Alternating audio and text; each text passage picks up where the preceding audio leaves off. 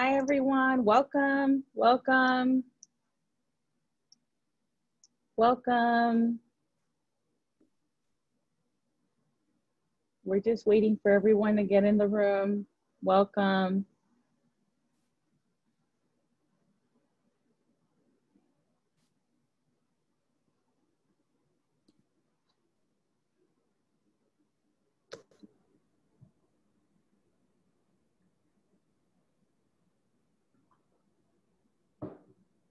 Hi, everyone. Welcome.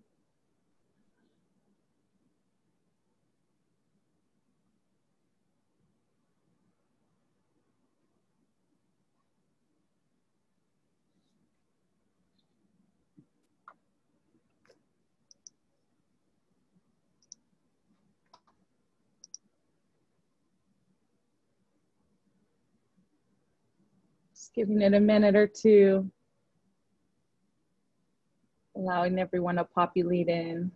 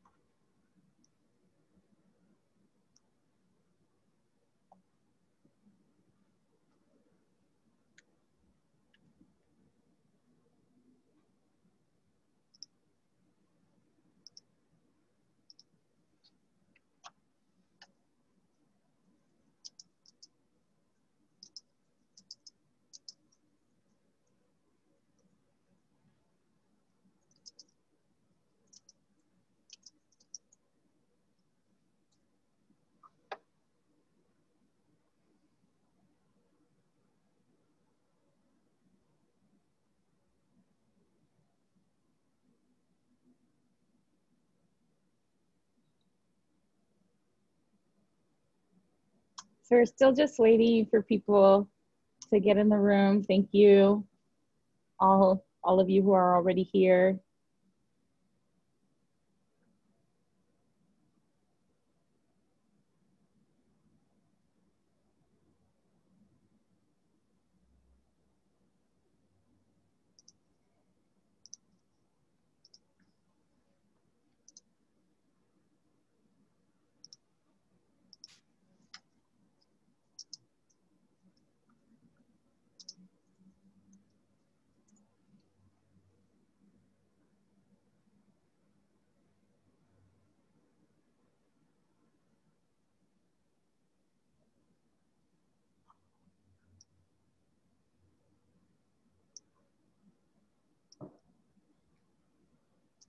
Okay, we'll go ahead and start. So welcome to Lambda LitFest 2020 and our first night, Black Joy. My name is Cynthia Guardado and I am the event producer for Lambda LitFest. Let us begin by acknowledging the traditional stewards of the lands we are collectively standing on. We show gratitude to the Tongva people past and present for caring for this place that was stolen from them and that we now call Los Angeles, and vow to help the Tongva gain federal recognition and autonomy. Please take a moment to acknowledge the ancestral people and land you are currently on by sharing their names in the chat.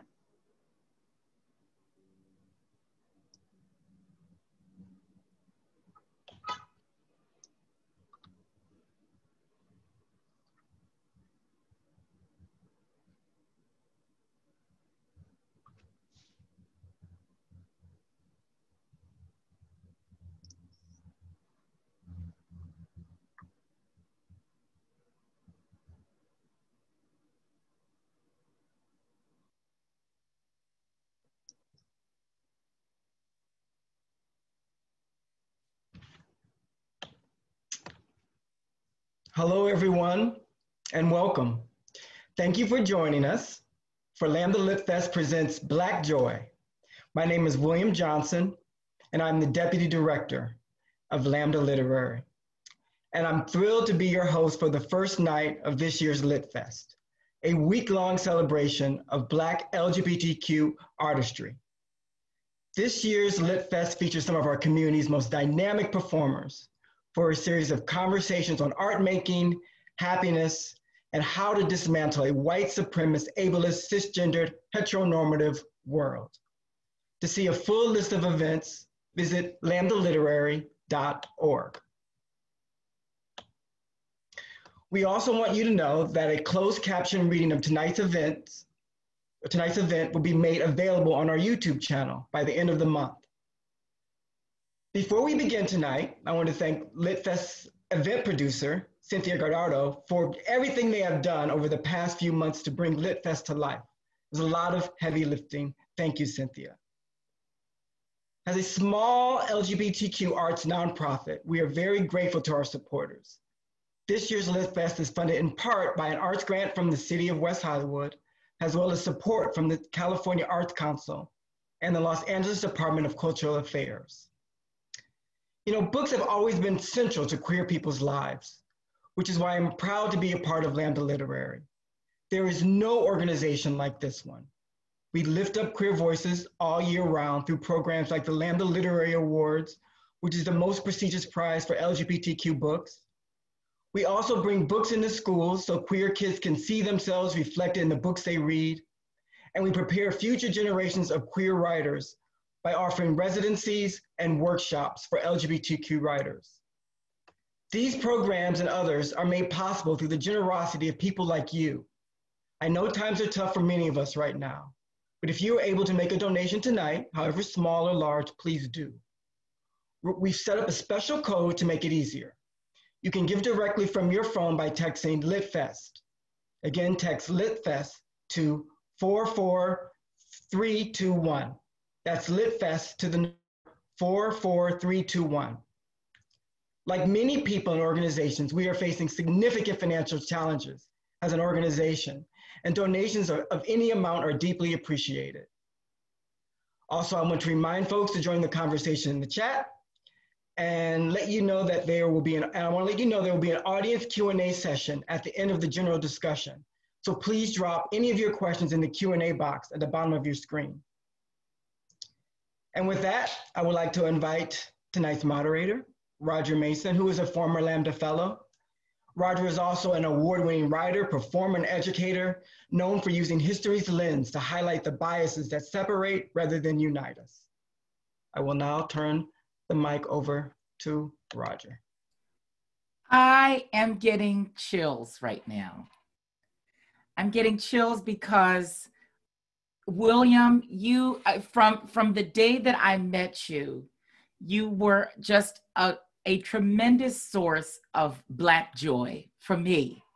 And as a young writer, you know, it's so important to have possibility models and mentors for the journey ahead. And the experience that I personally had as one of the fellows of Lambda Lit a couple of years ago was like none other. And it truly did, I think, turn the tide for my work for the better. My name is Roger Q. Mason. I am a writer-performer. I'm based currently in Santa Monica, California. And I want to say, first of all, that there's a little sticker on one of the streets, I think it was Main Street, that I saw that Saint Monica, after whom Santa Monica is named, was an African woman. So I just want to start there because I think that I'm on a ground that is named after a woman of African descent and that was inhabited by the Tongva people long before certain factions and forces made it their own. Today we're going to talk about joy, particularly Black joy, which is a subject that's very dear to my heart. We're going to discuss how Black joy is vital to the health of Black LGBTQIA communities and how happiness can be celebrated in and through Black art. Now, I got to do a little housekeeping because, child, I got to keep myself together, plus everybody else too. We're going to have a conversation.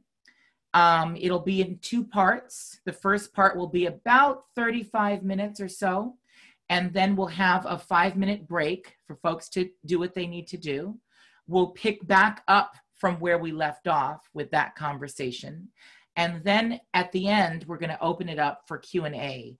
And I know that there's a chat box for Q&A specifically, and I will be encouraging folks a couple of times to make sure they engage, because this is the House of Joy, and we can't do it alone. We need you to be in this joy with us. So without further ado, I want to introduce our panelists. And as I say their names, I don't know if y'all are muted or not, but go ahead and unmute so that we can start hearing you.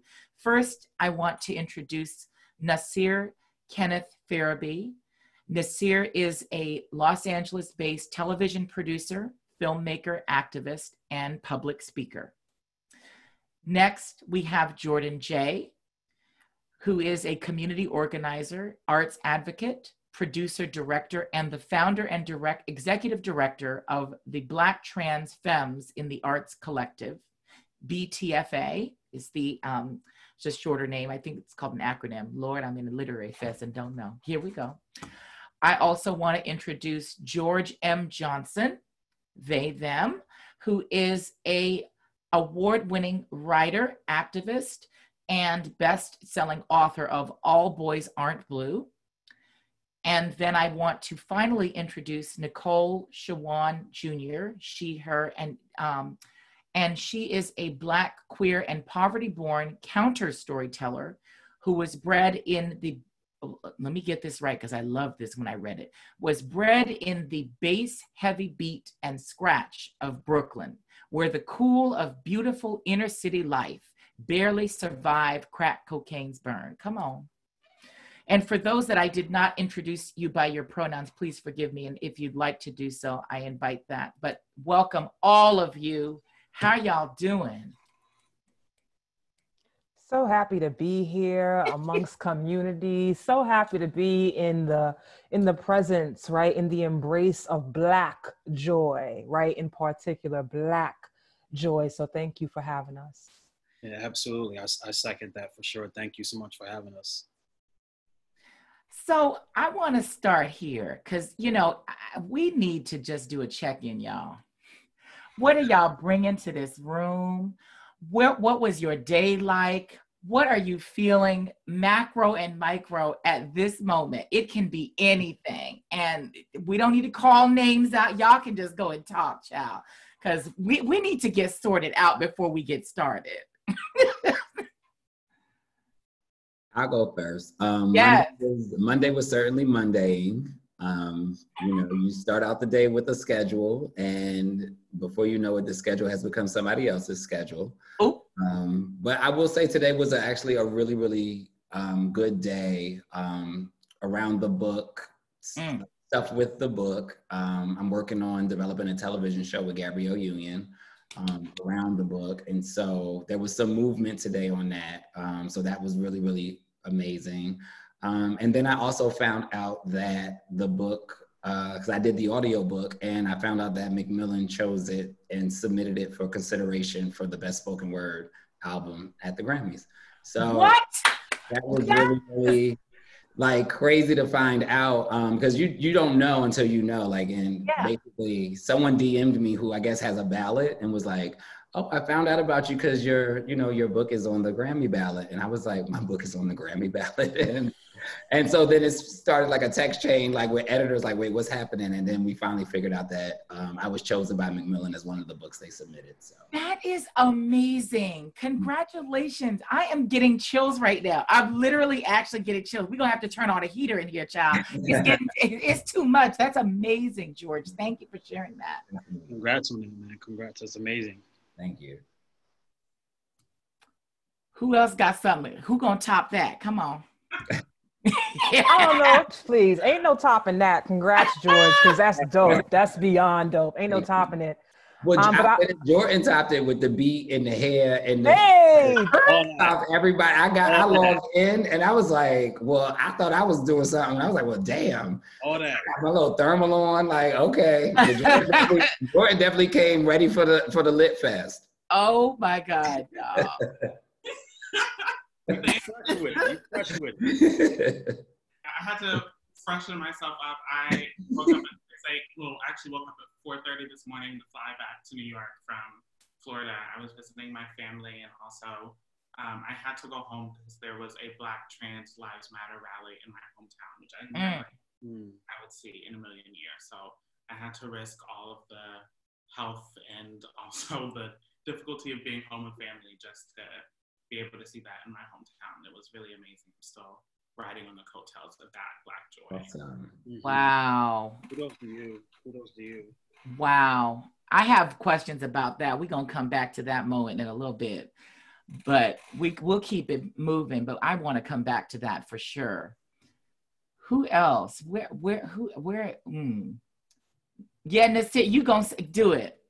I mean, my day was incredibly productive, actually. Yeah. I, woke up, did a quick meditation, then I read a script that I've been meaning to read for the past, week, and so I can send those to my writer. Then I had a shoot for my job, and then I came home and prepped for this. So it's been a really productive day. It was a really relaxing weekend. I shut out all of the noise of the political stuff that's happening, and I just I watched and read the highlights of it, and let the rest sort of be. I let peace be still for myself. So I've been, practicing a lot of self-care. So it's been good. It's been a beautiful day, and I'm excited to be here. So yeah, it's been good. I really love that. I love the idea of leaving the low lights to everybody else. All you did was listen to the highlights, and your week was, we cannot be holding space for some of this madness. Because I'm not finna, they're not finna have panic attack. I'm not gonna do it. Not on my watch, no. This can't be disturbing your sleep. We still got principles and standards, child. And we all gotta look good. So we all gotta be together, because Nicole, what's happening? Yeah, much like Nasir, I'm definitely trying just to capture what I need to capture from this debacle of a presidency. But be that as it may, I think for me, it's a bit more complicated, and I wish I can say that I'm as firmly rooted, right, all day, every day, or even today in that joy. I think I'm still carrying the fact that we're in a pandemic. I've been living out of my suitcase for a month in order to quarantine and then visit with my mother and my fiance's mother. And just also dealing with the racism inherent to the medical industrial complex over the past month or so has also been something that's been a bit triggering and debilitating, but also like giving me another cause to address through nonfiction writing. So that is happening, right? But while that's happening, there is a conscientious, like intentional grounding in joy, right? Because even though my mom is aging and I think has aged severely because of and during the pandemic, I still have a mom. I have a mom to love on and fuss with and care for, right? My fiance has a mom. Her mom has been isolated by herself alone, literally for the past 6 or 7 months, however long this thing has been playing out. And we're able to visit with her mom and love on her mom, right? My fiance lost her dad last year. So just like recognizing that like the things that may be mundane, right? Or the things that we may take for granted are in fact the things that we should be finding joy in. We worked out together this morning for 35 minutes. We huffed and puffed and grunted through it, but we did that, and like we had the ability to like watch a video and work out to that video and do it amongst each other. So yeah, those are the things that I'm coming with. I'm coming with a deep sense of anxiety and, just, I think trepidation around what's about to happen, especially when we have someone in the White House who is telling people to go watch the polls and, stand by when he doesn't give up the White House, when he doesn't walk out. While that's happening, there's also these other kind of like moments where I can say, hey, like I'm around Black folks, I'm around community, and there is a reason to be joyful because I'm living, despite living in an anti-Black world, I'm thriving. You just wrote an essay right now. I am so glad that it was recorded because that was just poetry, truth and poetry. I mean, what I think is so significant about what you just said is that there are certain geopolitical factors that we really can't control. But what we can do is we can find those moments of joy for ourselves and within our little worlds. And I think more than anything, what's happened in this pandemic is we've learned to really embrace those worlds wholeheartedly and fully, because that's all we have, really. The world may be burning and going to shit, but like you said, I still have a mom to love on and fuss with. That's power. So I love the sentiment of familial closeness and intimacy and enjoyment of the little things that you're talking about. That 35-minute video, that opportunity to just be in community with someone that you love and care about and do something that is nourishing for your relationship as well as for your individual and collective body. I mean, that's the webinar. We done. Thank you. Bye. That's it. We don't need to say no more. Nicole brought it up. But I mean, I guess that brings me to my first question for the group, which is, how can we define Black joy? What do we name it? What do we call it? How do we define it? Freedom. You know, unconditional freedom, which is still not prevalent yet. It's not prevalent in our justice system. It's not prevalent in the laws. It's just not. So we still have a long way to go. But I think, you know, freedom and contentment and having the right to live fully and abundantly without compromise. You know, having the true essence of what equality is supposed to mean. You know, but you know, until that is,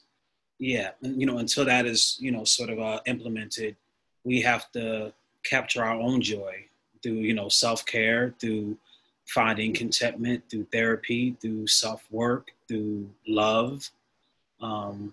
So, you know, right now, Black joy is still very much, it's all on us.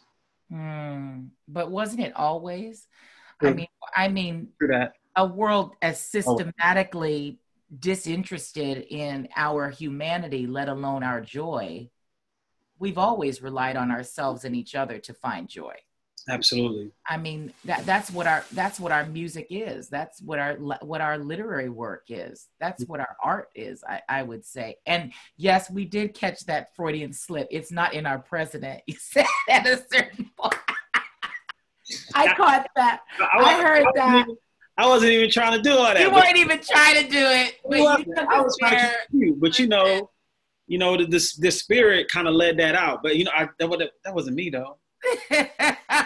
Lord. That was the spirit. That wasn't me. Oh my God. I can't, but yet I will. So everybody else, what is Black joy for you? For me, it's about moving beyond a pursuit of survival and in a world that tells us that we aren't allowed to survive, and finding those moments where we get to relish in our own desire and our own dreams and our own personhood. And what does that look like when that part of ourselves is fulfilled beyond trying to meet the requirements of what we're given to survive with? I was listening to Audre Lorde yesterday because I was going on another podcast, and it was that great essay that she gives on the erotic versus the pornographic, and how the erotic is about how I define joy, you know, for my own self, in my own world, on my own terms, not for someone else's pleasure or not at my expense to pleasure somebody else, but what do I want, you know? And I love this idea of finding a joy that you can define on your own terms, but more importantly, God damn, surviving. How do we move past only surviving? I feel like we're always like one millimeter away from surviving or not surviving. When can we actually just be at peace as Black queer bodies? Oops, look at me doing it. I mean, look at me. Jordyn, see what we did? Okay, we're supposed to talk about joy. So, joy. I think for B, it's, especially with a lot of the research I've been doing lately, it's like the denial that we're property of the state. And it's like we know that, right? Like, I know I'm still property of the state. I know that my ancestors were by law property of the state, and then laws changed, and then they pretended like they gave us humanity, but that we never stopped being property of the state. But I think about, for my ancestors, I think about, well, what happened when the lights went out at the master's house? Because the only way that they were able to pass down the traditions, it couldn't have been in front of them. So there had to be moments where they taught the dance, and that they taught the history, and that they taught the lessons, and that they passed it down. And so for me, I find joy in that, because I think about that. And so I think about how when someone writes this chapter, who will probably be a white person, it will talk about the police brutality, but it won't talk about the verses. It won't talk about how much joy we all have when we watch verses, but what we will see and what they will capture is how they continue to beat us. And so I think about that. I think about how our joy came in the moments that they can't see. And I think about how our joy, especially Black joy, rests in the imaginative, because no matter what you do to my body, you can't do that to my mind. You cannot get into my imagination, and you cannot stop where my imagination goes, and you can't stop the utopia that I can create in my mind. And you can't stop the worlds that I could create with my words, with the stories that I write, and with the things that I do. And so for me, that is where I personally find joy. And I think that's where many of us find joy is, and I think that's why they call it like daydreaming, right? Like, honestly, daydreaming to a Black person means so much more, because that's a utopia, and that's a place that they can't touch.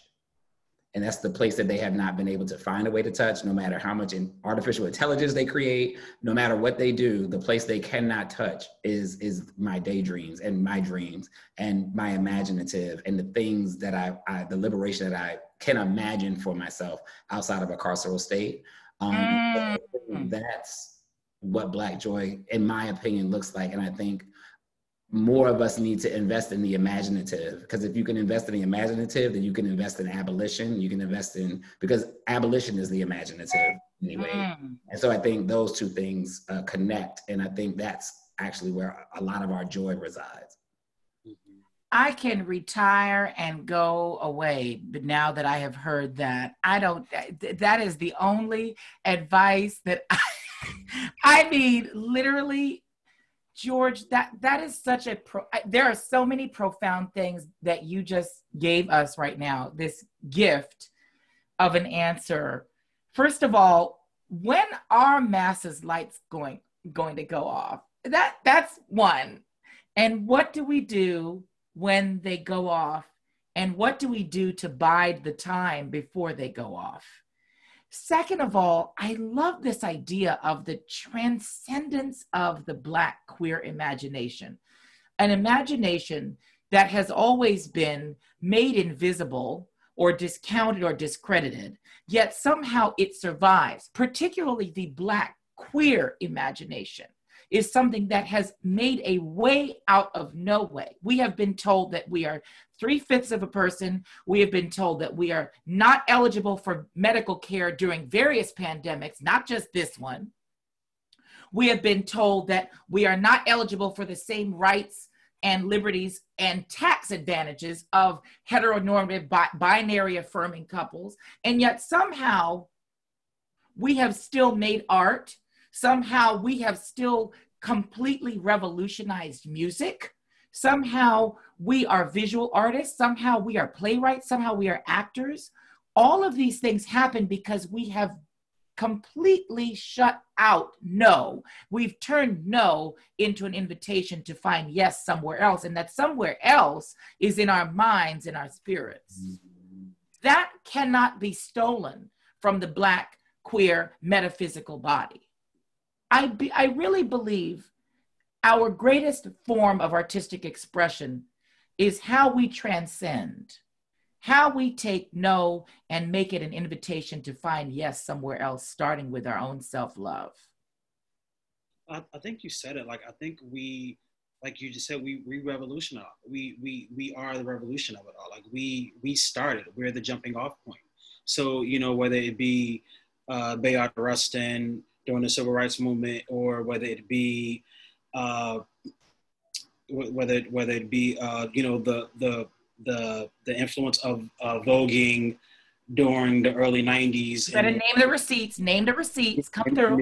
Or Marsha P. Johnson during Stonewall. It's like, we as Black LGBTQ plus people, we started because we're often the most marginalized. And when you're marginalized to the point of like your back is up against the wall, sometimes you got to throw the brick, literally.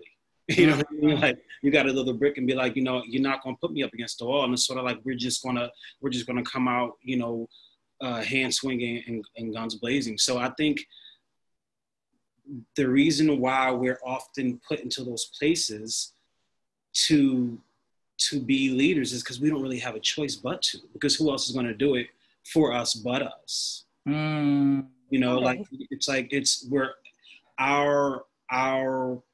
our beauty, our culture, our life force is often hijacked, even amongst us. Like even amongst us, it's often hijacked. So we have to always be willing to fight for our joy or fight for our freedom. Hijacked amongst us. We're gonna come back to that. I kind of feel like, I'm so happy for this because this conversation is so connected. Nasir, thank you for that, George and Jordyn as well. I feel like when it comes to Black queer folks, what we have, I don't know if I want to say perfected, I don't know if that's the right word, but I think what we've really tapped into are the myriad of ways that we can and should navigate and embrace spirit, both personal spirit and collective spirit. And I think when you have figured out how to tap into that, or when spirit has vice gripped you, you have no choice but to live your life in a joyful, passion-driven way. And so I think that in many ways is our privilege and pleasure as Black queer folks, is to be so connected to spirit, both individually and as a collective, and thereby producing all of this joy that we're producing, right? It really isn't us. We really are vessels for this. But because of the spirits that we are, the power of our spirit, right? We have to unleash it. There's no way of holding that back. I would say white people have forefathers and Black people have ancestors, and that means something. Ashe-o. Ashe-o. You don't that have ain't a word. Because you can tap into your ancestors, and I believe in ancestor veneration. I have an altar set up in my closet to my ancestors. I talk to them in the morning before I start my day. I talk to them every Sunday night. I give them water. I do all of those things because that's 100% correct, is the fact that like we are vessels of our ancestors. And so much of what we are doing, especially as Black queer folk, I feel like we are the, in many ways, like you said, like the voices that were stolen, right? It's like we should have been able to learn about Marsha P. Johnson when we were in school, and they stole that. Then the queer people who we did learn about, they stole their identities. And so when we learned about Langston Hughes, we didn't know Langston was one of us. And when we learned about Zora, we didn't know Zora was one of us. We didn't learn that until we got older. And then what we then did as the vessels of them was, now these kids know about us. And you can't take that part from us. And so in many ways, when we found joy knowing that we had ancestors, the kids who now see us have joy immediately because they know that they have people living with them. They get to live and touch and see and speak to the people who will one day be ancestors, the people on this panel who do the work now. And I think that's that spiritual like connection, right? Because again, there was a denial that we even existed. But like I always say, you can't deny we exist and make laws against us at the same time. So you had to know we existed in order for you to make a law against us. So you then did everything in your power to not only deny the existence, but then make laws against the existence. But now you can't deny the existence. You can't deny the word. You can't deny what we do. And you can't deny that I have always had this feeling that we are the most important people, because as queer people, we are the embodiment of everyone. And because come on now, George. Come on now. Come on now, George. Come on now. I'm done. Everyone. And I say this like, and because people always ask me like, why, like I go by they, them, but people have always asked me like, do you get offended if somebody messes up your pronouns? I say no. And they're like, well, why? I said, well, if I'm sitting with a Black woman and she said, girl, that means that I'm a reflection of girl to her. And that's fine. If I'm sitting with a dude, he's like, yo, that's my bro. That's fine. Because that means to him, I am a reflection of bro. And if I'm sitting with someone who is a they, them, like myself, and see a they, them like themselves, that means I'm a reflection. But that also makes us the most powerful beings because people can be reflected in us. Like people look at us and then are reflected in us. And I feel that is why Black queer people have been able to sustain what we've sustained and sustain the things that they've tried to deny us, but why we continue to still be the creators and the curators of the culture in many ways. And let me say this. If we are the reflection of everyone, we are the reflection of everything they want, everything they covet, everything they desire, everything they fear, everything they don't want us to know that they are too, everything that they want secretly. When masses lights are out and we're downstairs or outside having all of these fantasies played on us, appropriated from us, so that they can have some semblance of freedom and transcendence that we have naturally. We destroy norms. Like there's no such thing as a norm for us. We are the original abolitionists because we already existed outside of what they had created as a norm. And so I think that's exactly right. That's why so many, when they see what we do, it's like, well, why do you get to live so abundantly and boldly? Why can't I do the same thing? And it's like, well, you can do the same thing. It's just that we have abolished the constructs that y'all put on us, and we unlearned what you told us the only things that you told us that we could be. And many people have said this, but Deshaun Harrison, I think, was one of the people who said it. It was like, like basically like to be queer is like to choose your happiness over your safety in many ways. And that's what we do every day as queer people. We choose happiness over safety, and we choose joy, like that moment of joy of us being ourselves, even though we know that could come with the attack and the harm and the violence and potential death of the physical being.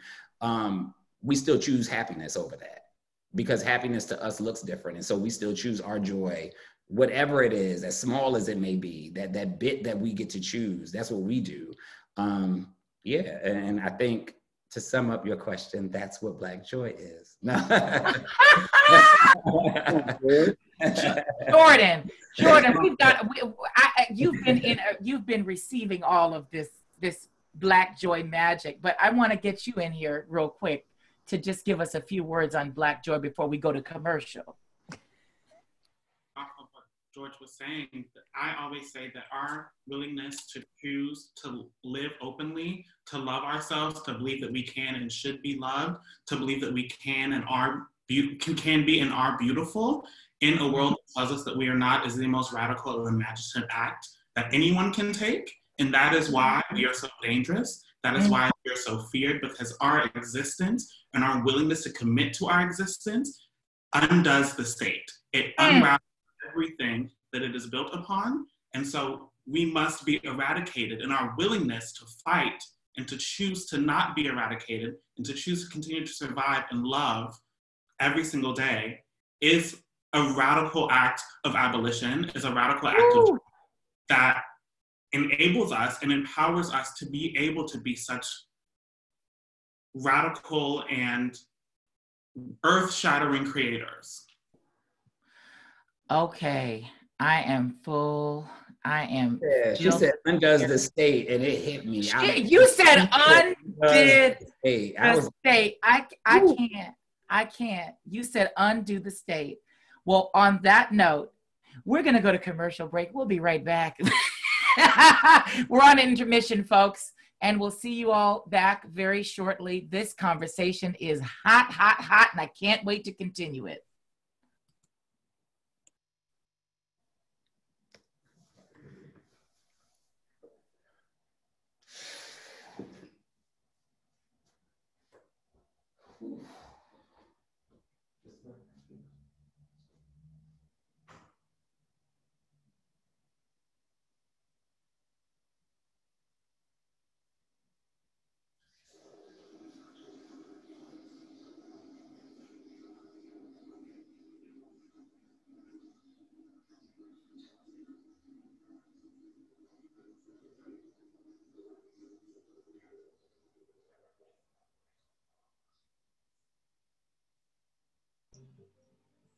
The Lambda Literary Awards were born in 1989.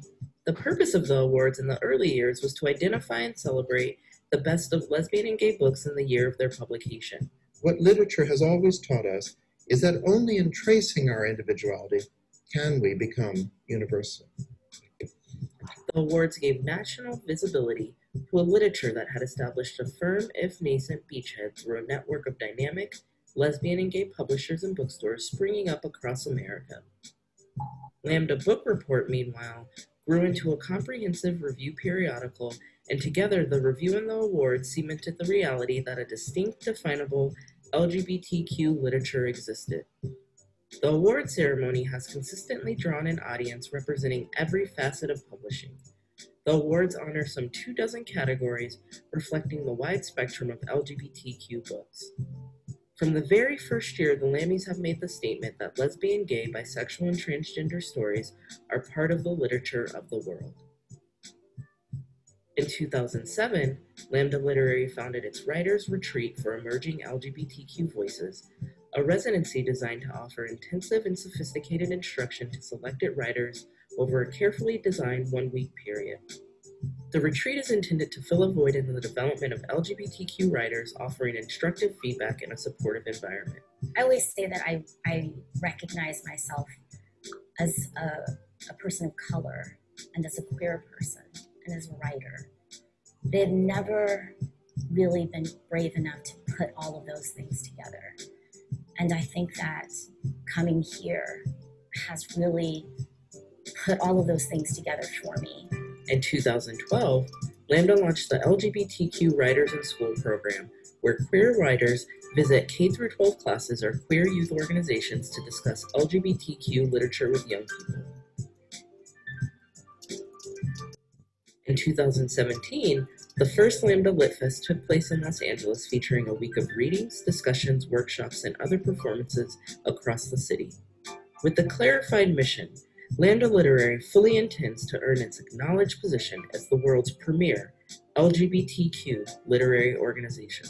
Anne Herbert once said, "We can cry for 1,000 years or have an accurate laugh." My goal has always been to write that sentence that causes that accurate laugh. Because brevity is the soul of wit, I thank you so much for this award. Thank you.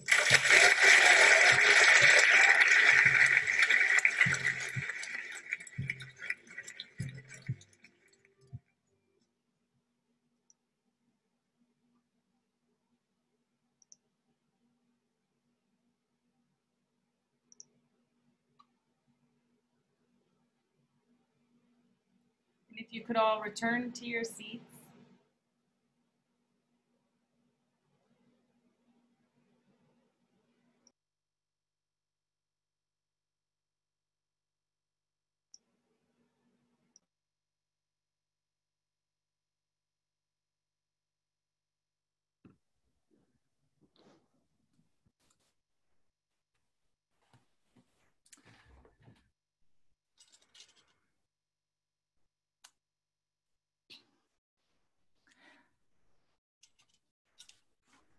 All right, I think we're back.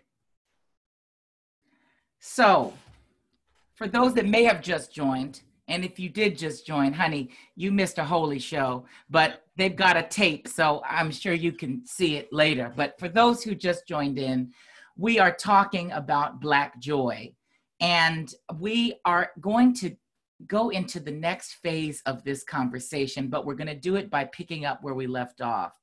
Jordyn, for the last 3 minutes, this notion of undoing the state through our existence, through the resistance of our existence, that notion has just rung through my body. Every sinew, every cell, every atom in my body is just electrified by this notion of just by being who we are, we can undo the state. Can we continue that conversation? Can we pick up where we left off? And I guess I'll help us out by saying, how does our existence, our blissful, joyful existence as Black queer artists, undo the state?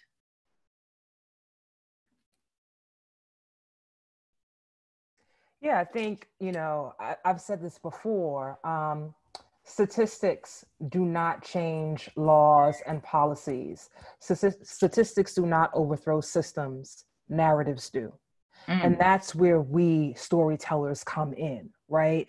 It's through the rendering of our own personal narratives, as well as the narratives of those who are similarly situated to us, that we bring light to the issues that are impacting us, hopefully to change legislation, to change policy, right? So, it's those documentaries about folks who are justice involved, right? It is the stories about folks who are incarcerated or formerly incarcerated that ultimately is going to take down the prison industrial complex and the criminal injustice system, right? It's not just the reporting on the numbers of folks. We've been reporting on the numbers of folks who are locked up, the number of folks who are underserved for, lifetimes. Like, that shit is tired and it doesn't work. What does work is shining a light on the stories of the folks who are impacted by these various unjust systems of white supremacy. I mean, in a way, those are almost like the same. It's brilliant and it's sad what you're having to say to us, because it's the same humanizing work that the slave narratives had to do. The rhetoric is exactly the same. It's, I am a human being. I have feelings, hopes, and dreams like you. You should consider me socially, civically, and legally as in need of your representation and consideration. So actually, we are in some ways at a standstill culturally, and in other ways we've regressed, because what you're suggesting quite brilliantly, Nicole, is that the work is not finished in terms of proving a centuries-old myth, which is a fucking lie, that Black people are 3/5 of a person. We are still struggling with that notion in our legislation. They don't get it yet. I think that's an amazing point that you just made. I think the only difference, and it's quite nuanced, is that when we're writing our stories, we're writing it for us. Like, I don't write to convince white people of shit. I don't write to convince straight people of shit. What I do is I write to mobilize, right? And to say, hey, community, you are not alone. I've gone through this myself. We are going through this as a collective, right? And it's when you start to build community and, oh, I recognize my story in this narrative. Oh, Nicole is a felon. Oh, that gives me the power to say I'm a felon too. I never really told nobody about that. Oh, you a felon too? Then let's get in this abolitionist shit. Let's get it, because I'm sure that your felony was poverty born inspired, right? But it's only when we're sharing our narratives that other folks will actually recognize that we are sharing the same stories. I'm not waiting for anyone to free us. I'm not waiting for anyone to dismantle their systems. What I'm saying is, let's free ourselves. Let's burn down this bitch. Come on with this Nat Turner. Come on. That's power. I mean, I love that. I love the idea of that pivot, which is that we're no longer using that rhetoric to join a white decision-making conversation. We're using that rhetoric of humanizing to build a collective sense of our own humanity, because we've bought into that myth ourselves, and we need to be that myth needs to be undone in us. That's power. How do we use art to undo the state? George, you bobbing your head. I feel it. They want to hear you right now. I mean, honestly, yeah, like using art to undo the state. I mean, Nicole hit the nail on the head. I mean, it really is about writing stories that do not center whiteness. Like I have no desire to write to white people. I say that all the time. When I wrote my book does not center white people. It centers myself. It centers Black folk. And what it does is, like, in many ways, when I write Black stories, I write with an empathy around Black people. And I have no desire to punish you. I have no desire to do the harm that the state has done to you, even if you were my abuser. And I know that's tough, because that's a tough place to get to, because I have been abused. I've been abused by many within community and, and folk and family and all of that. But the state is what taught me to be carceral. The state is what told me that you needed a punishment because you did something to me. And so I have to undo that, right? And if I can undo that, then community can also work to undo those same things. I think it's interesting because, again, when we write the story from our narrative, it always looks different. And so part of it is taking back the narratives that were already stolen from us and rewriting them from our lens, right? Like Thomas Jefferson and Sally Hemings is not a love story. That was a young Black girl who was raped by a president of the United States. And somebody needs to write that. And it has to be one of us to say, actually what happened was a young girl was enslaved by one of your presidents and your forefathers and was raped multiple times and had multiple children by one of your presidents. That is not some love story. That was not some, some she fell in love with him. No. But I think about that with every single story that comes out, right? And so the art then, when you're saying, how do you undo the state? You have to then look at every story through the lens of the fact that it was told to you as a lie. The story that we know was told to us as a lie. And the only way that you undo that is to start unraveling those stories. And so it's interesting because, people are always like, I'm tired of hearing slave narratives. I will never be tired of hearing slave narratives. I'm tired but I'm tired of hearing the wrong slave narratives. I am tired of narratives that don't talk about the slave, but talk about the slave's brutality. One of the biggest issues that I have is the fact that millions of my ancestors were enslaved, and I can't name them.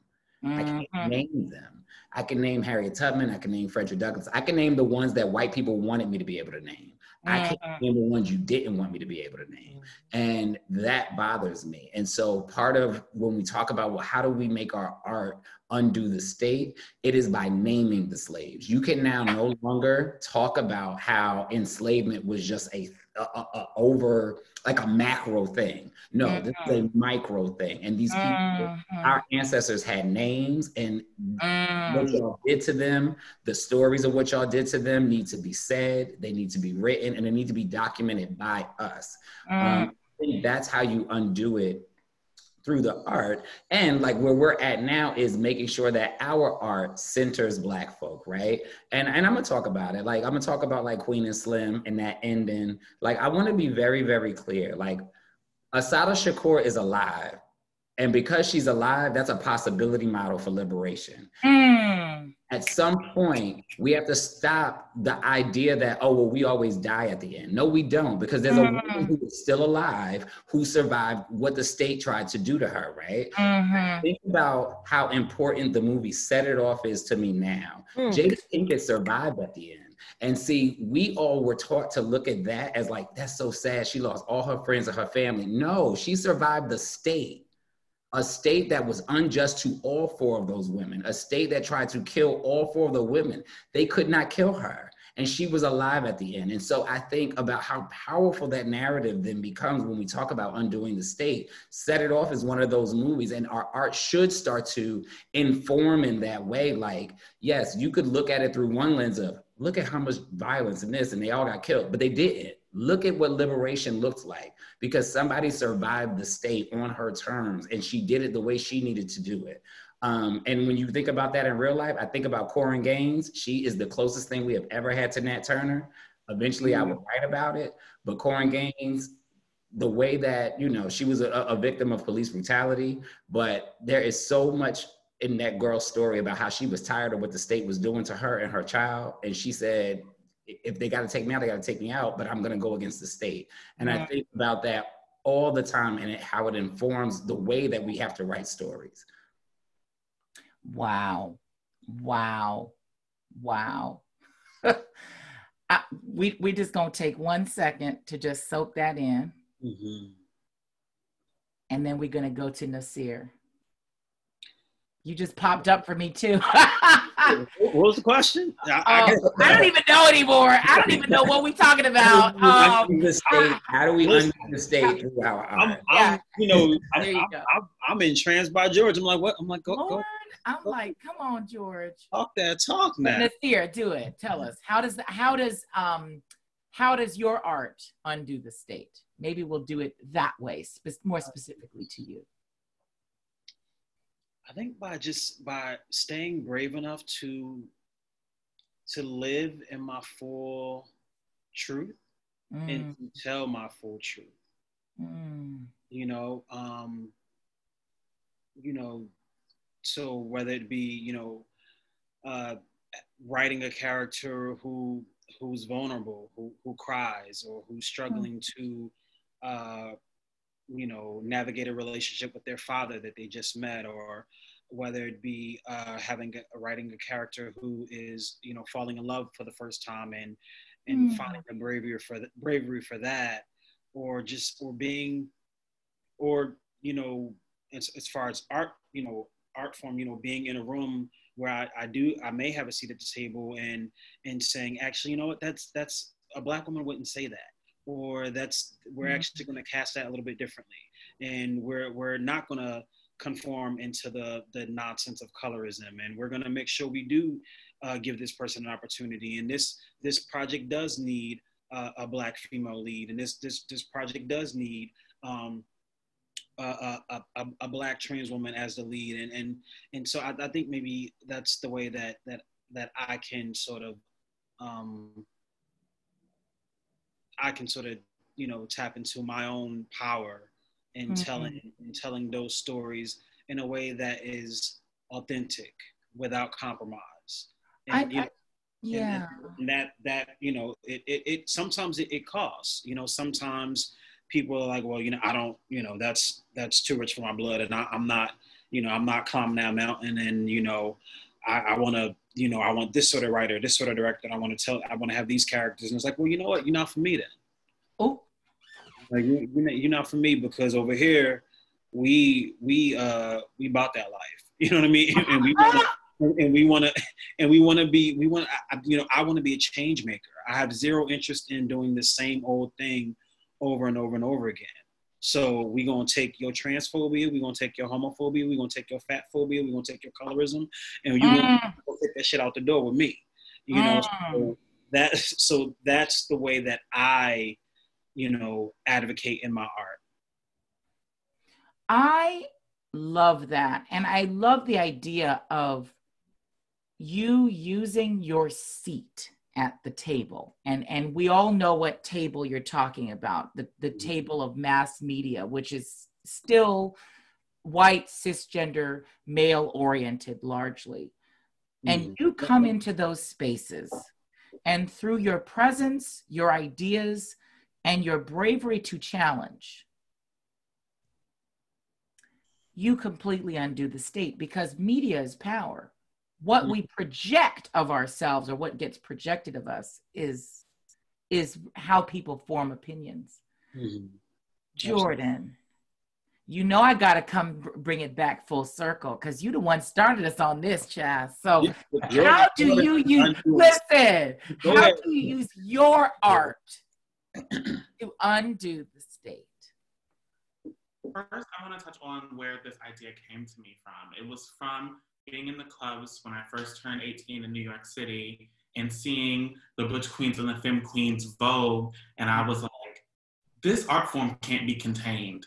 So this art form does not fit within a carceral state. This is not an art form that can be policed or that can be put behind bars.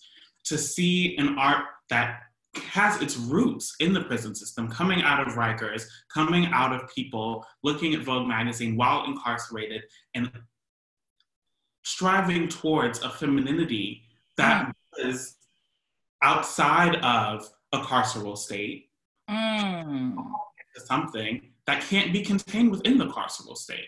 And so I was like, we really bust this whole shit open. Like, there's no way you can tell me that we can be contained and we can be imprisoned when we are creating the very art forms that are making prison impossible within our lives.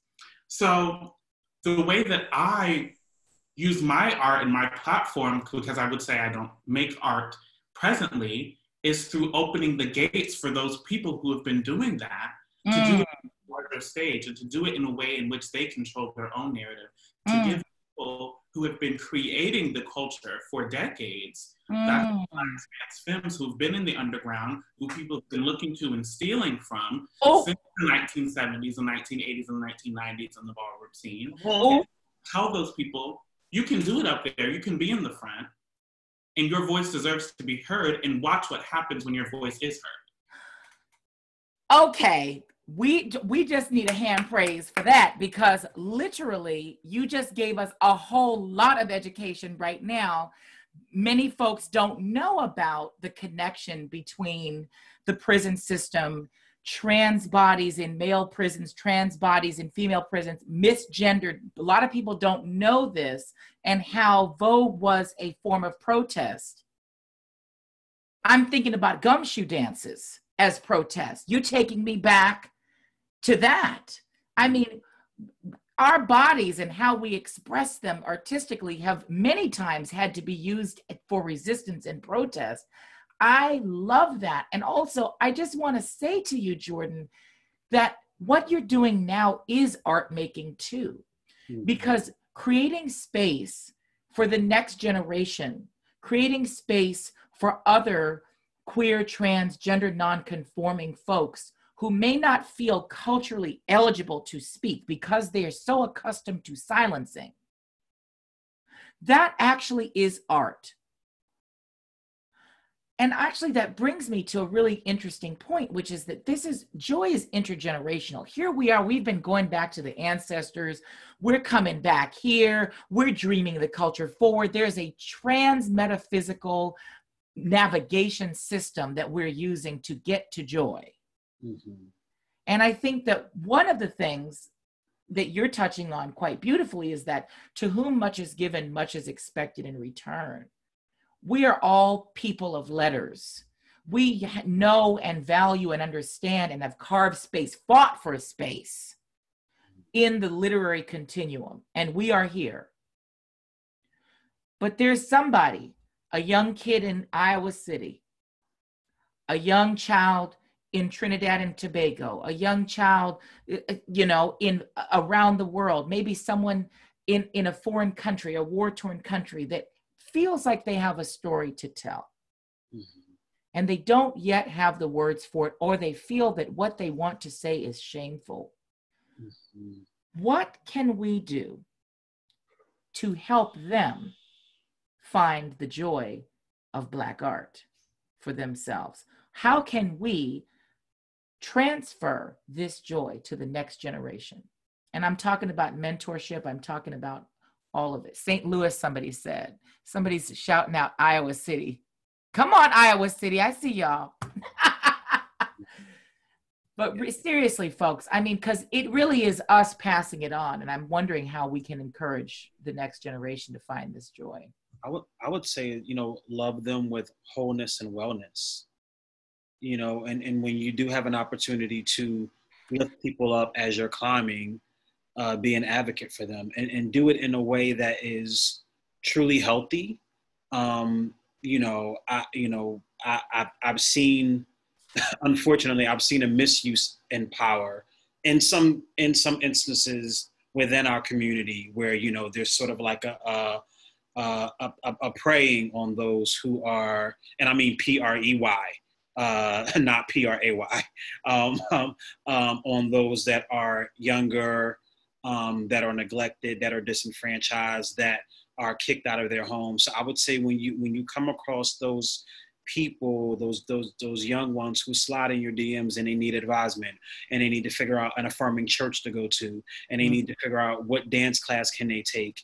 And they, I've seen it personally with, men like Nathan Hale Williams and Emma Wilbekin who have, and DeAndre Gosfeld and Quincy Lanier who have, taken me under their wing, especially with Nathan in particular, where it's, hey, these are your notes for your script, and this is the church that you go to, go to this church in Harlem, go to this church in LA.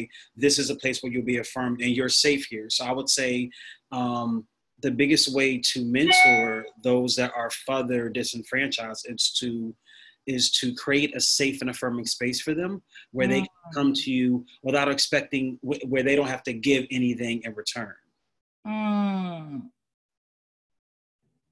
Selfless giving. Fully selfless. And I've been so fortunate that I've experienced that.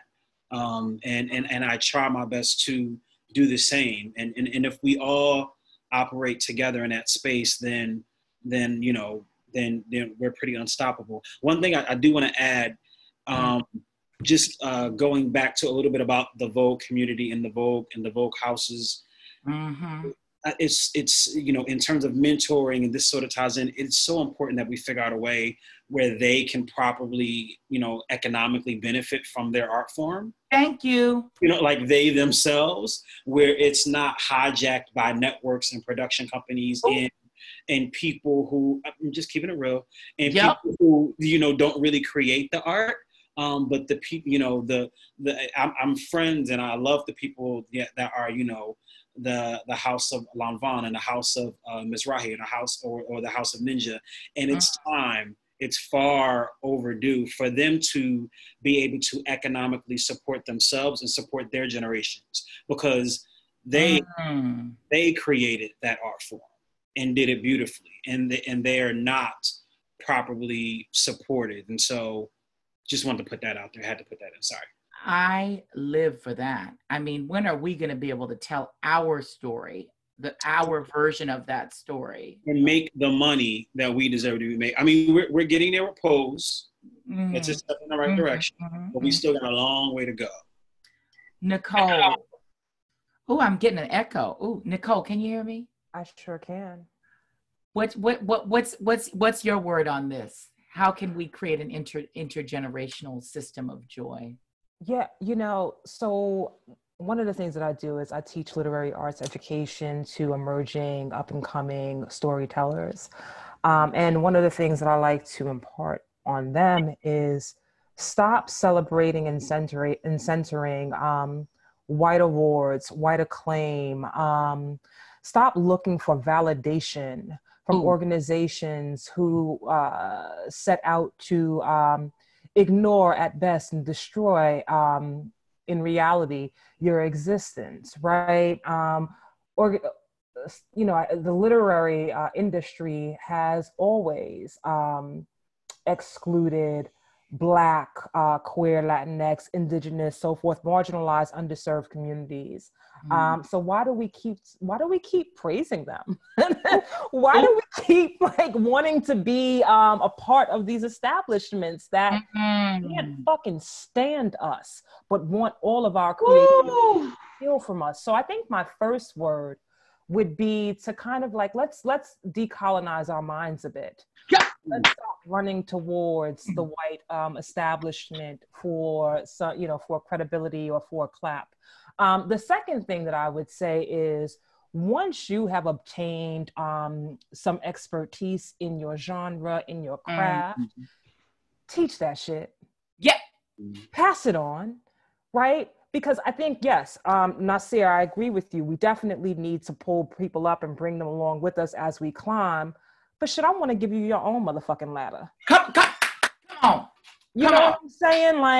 Let's think about this comprehensively, such that we're not constantly setting people up to depend on us or anybody else, right?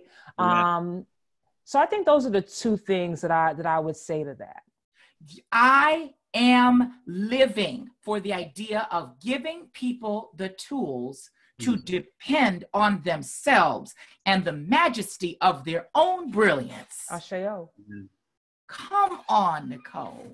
You better take a sip. Oh, my Lord. Somebody said, where's a church fan? My mother's Filipino. I have an Abanico fan somewhere. I can't find it now, but at some point I may find it. But child, just know that it is metaphysically waving right now to just fan this truth and send it out there. We have 1 minute until we start this question and answer. So I have to say, if y'all haven't gotten y'all questions in yet, you have 1 minute to get them in. Where do we want to go? Okay, George, intergenerational mentorship and joy. How do we create that world? Come on, Pastor George. Oh God. Oh Lord. Oh Lord. Ciao. No, honestly, one of the things I had to realize was that the work that I was doing now and what I'm writing now may not be for the it's not only for the kids who are here now, like the work that we are doing now, the art that we are creating now, it is for 50 years from now when I may not be here, that somebody can reach it, touch it, grab it in a way that I didn't have the ability to do so, right? For me, it is, how do you necessarily reach them? Sometimes you don't even have to say a thing as much as you have to do a thing. I truly believe in the butterfly effect. You know, it's like a butterfly flapped its wings somewhere and it created a hurricane, right? There are things that we just have to do, and it's going to hit and touch and be read by somebody that we will never meet, never see, never know, never feel, but it is going to change their entire existence.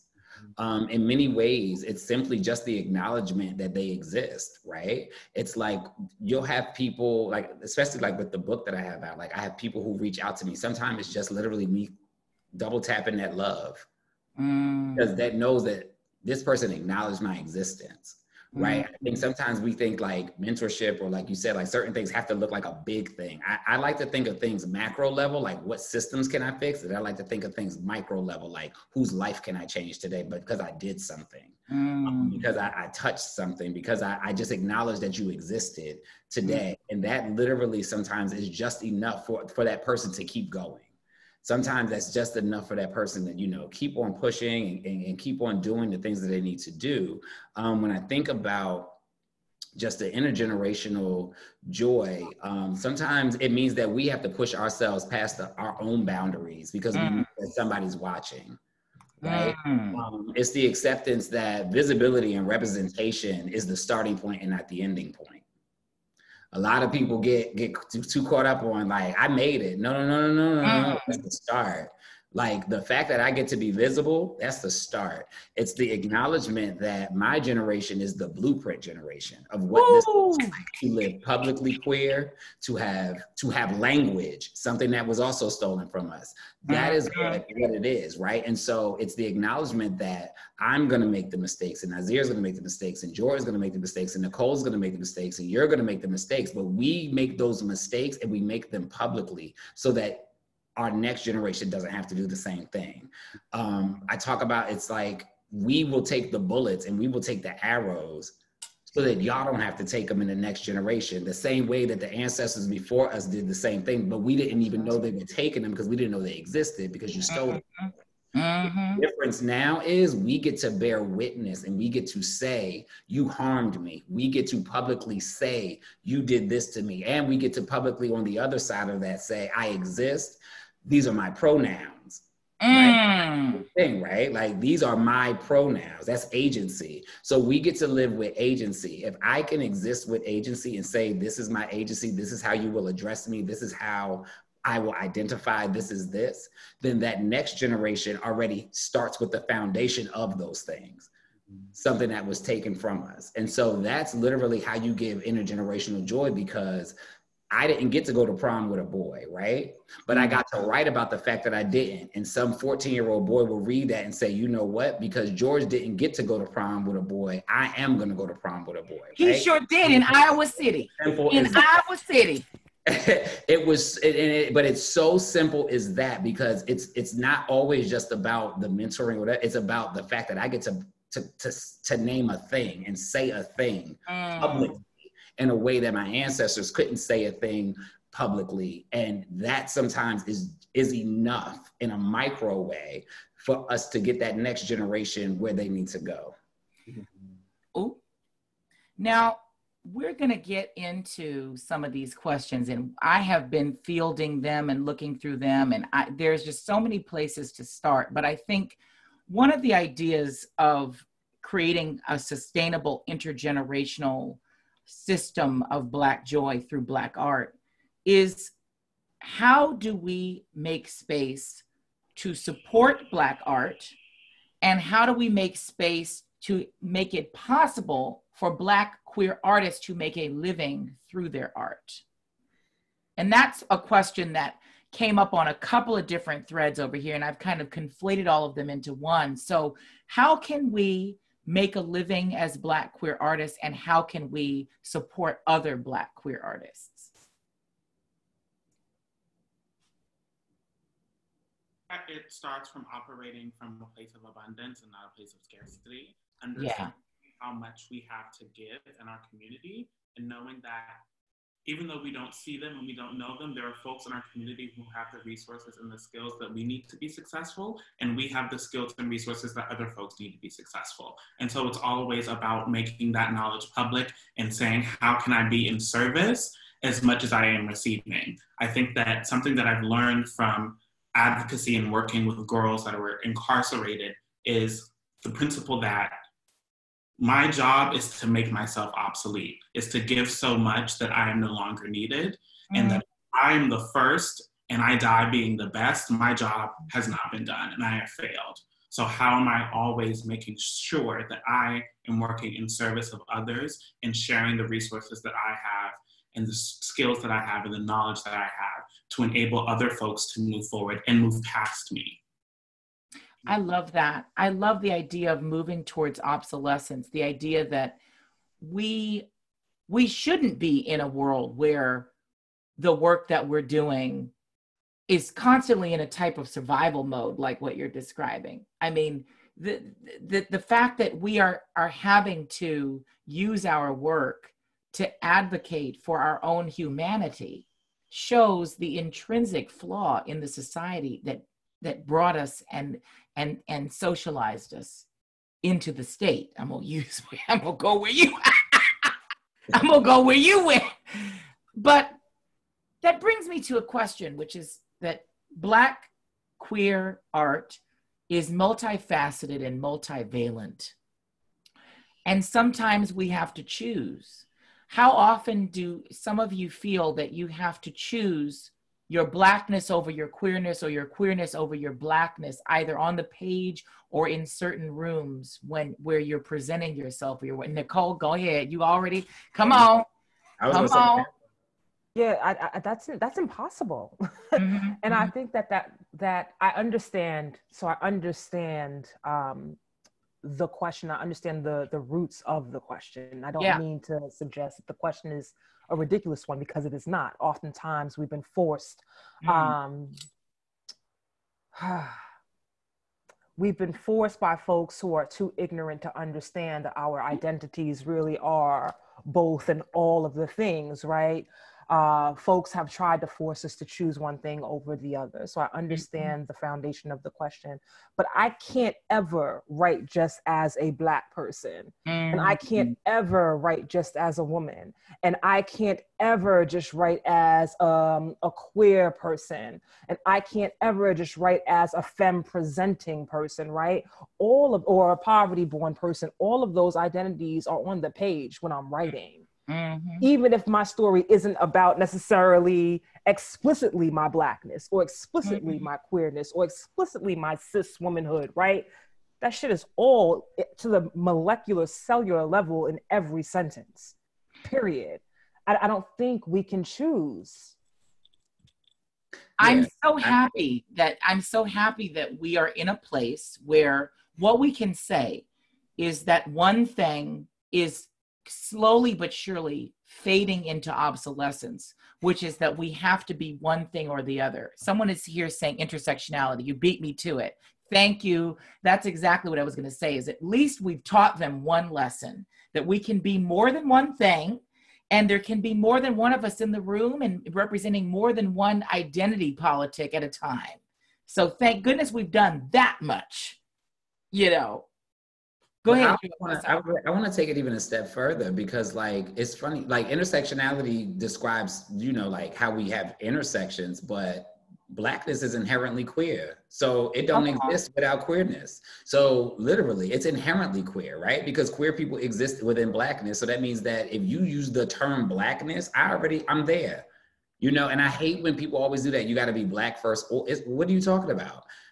Listen, Blackness is already inherently queer, and to be Black is to be queer, because to be Black was not to ever be accepted in this country in the first place. And to be queer was to never not be accepted into whatever the norm was in the first place. So literally, to be Black is to be queer. The problem is people think that queer only means sexuality, only means gender specific. Right. No, queer just means different, right? And so if the norm in this country was always, well, the norm in this country won't always white folks today, committed a genocide and then an enslavement. Right. We started the talk with that, acknowledging the native lands. Right. We were all on. Right. Okay, right. However, once the norm was created that white was quote unquote the norm, Black then was the queer.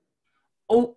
And then what existed within Blackness were quote unquote queer people. And so again, to be Black is already inherently queer. Because it was already, especially if we're talking about Black American statehood, it was already queer from the jump because it was already not the quote unquote norm that was created in the society. And so, you know, intersectionality definitely gives us the nuance because then we can talk about the parts and the pieces. But when we are talking about Blackness, I'm sorry, my loves, it is already queer. Period. Like it is already queer. It already inherently has queerness in it. Right. There were queer people on the slave fields. There were queer people on the boats. There were like we have already been here, and so there is no such thing as a Blackness that doesn't already have a queerness that is already embodied within Blackness. Right. And let's not disacknowledge the effect of the psycho-religious religiosity that tried to undo our inherent queerness, our inherent understanding of two-spiritedness, of what we would say same-gendered love, which was already an inherent part of our tradition and our faith systems. Gatekeepers. Right. We were gatekeepers. Right. We can't even go forward until we understand the fact that these aspects of who we already were stripped and made shameful before we got off the boat and during the time we got off. I think about the sodomizing practices of the slave ship and how something is turned into a punishment in order to make an example of a man or someone who's male presenting to show this is what happens to you when you buck me. So then that act, which in and of itself is not a punishment, is now connoted as such.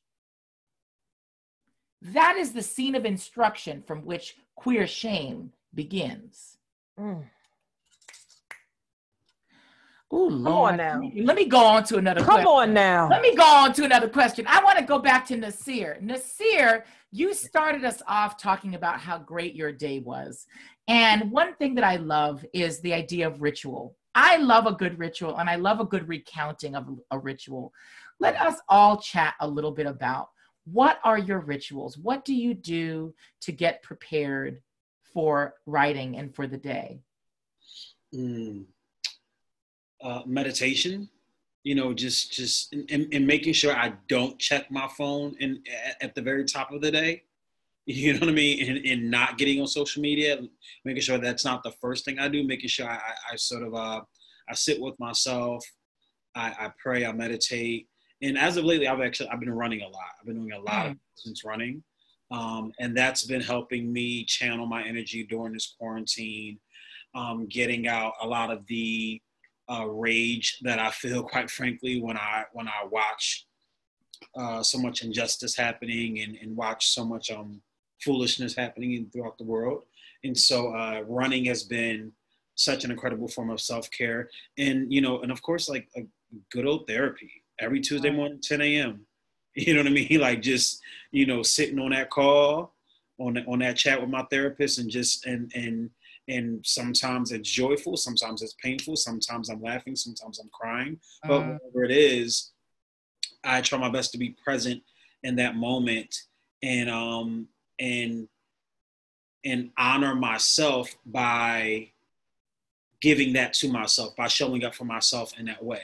You know, like, so when I have either run or meditated or prayed or consulted with or worked with my therapist before 10 a.m., it lets me know, okay, I showed up for myself today, first and foremost. And now I can give to my job, and now I can give to my writing, and now I can give to my family because I paid myself first. I want to acknowledge that there are people on the thread right now who are thanking you for talking about therapy in a celebratory way.